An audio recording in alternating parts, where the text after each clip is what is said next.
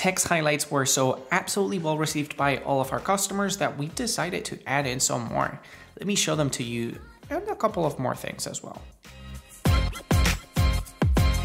everyone, it's Tony, and well, I don't know about you, but over here, everyone is gearing up for next year. We are preparing a lot of things that I think you're going to be very excited about, but we still have a couple of more weeks left in 2023. There's a few more videos that I want to share with you, some of them highly requested, so make sure to subscribe to our channel if you still haven't done so. Now, one of the biggest highlights of this year, which by the way, there's a highlights video coming soon where I'm going to be sharing some really exciting things. One more reason to subscribe right there. But in my opinion, one of the biggest highlights this year has been text highlights. They are so easy to implement and so easy to customize. And I even did a video showing you how they can really help you make your headlines stand out. And well, we've added in even more designs for you to use. Let me just show them to you really quick. There are now over 20 different text highlights that you can pick from. And of course, you can customize how often they repeat, when they repeat, whether you want to have them loop or not, and whether you want them to show up over or underneath your text element. There is something about the contour sketch one that just has me absolutely obsessed.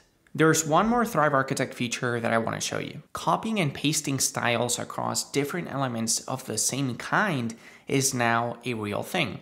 And this has been a highly requested feature because you can now save a lot of time by styling your content boxes, your background sections, your columns, so that they follow the same styling in just a couple of clicks. Just check this out really quick. I have a content box with a maximum width of 500 pixels on desktop and a maximum width of 280 pixels on mobile. It also features rounded corners and a background color. Now, you see how there's 3 little dots that you can click on the top right edge of this container? This allows me to copy the style of this content box. And if I drag and drop a new content box and I hit those 3 dots again, I can have it use the style that I just copied from the previous container. And you can see how it even carried over settings for mobile devices as well. Really cool stuff that is hopefully going to help you build and design sections much faster.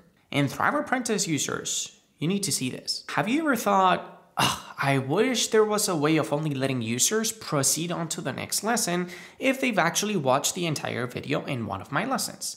Well, this functionality is here for you to use starting today. And what's really cool is that you can tell Thrive Apprentice to let users proceed on to the next lesson if they've watched, say, 50% of the video or 100% of the video.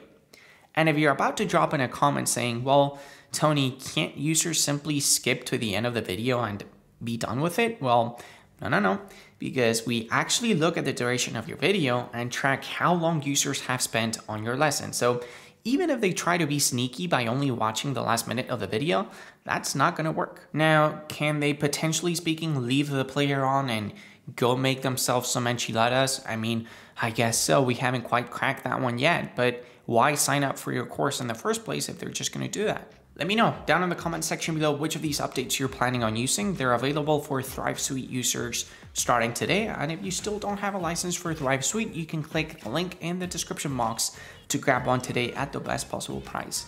Truly appreciate your time, and I will see you soon. Thank you. Bye.